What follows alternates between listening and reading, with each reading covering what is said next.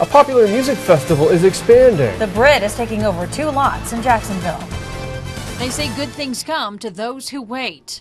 The line reached about 50 feet up that way when we first got here. They have a great venue and they've got great performers, and it's just fun to go. Each year, hundreds of people line up outside Britt Festival offices to get tickets for their favorite acts.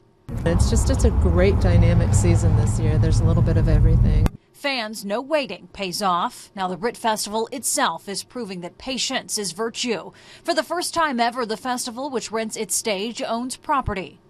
These properties have really been on our radar screen for a couple of decades, as a matter of fact.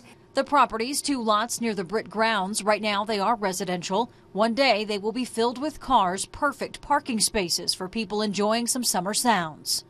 Folks that live in Jacksonville understand the challenges of parking, and it has been an ongoing issue for many, many years. And so this is just a win-win for the community of Jacksonville and for Britt, so we're very excited.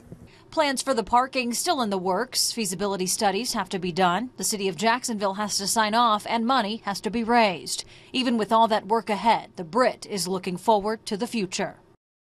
The lots are located next to the Britt Grounds. One is vacant, the other on Fir Street has a home on it. For now, the Britt will rent the house out to pay for the mortgage. There's no word when the lots will be converted to parking or when a capital campaign to pay for the conversion will start.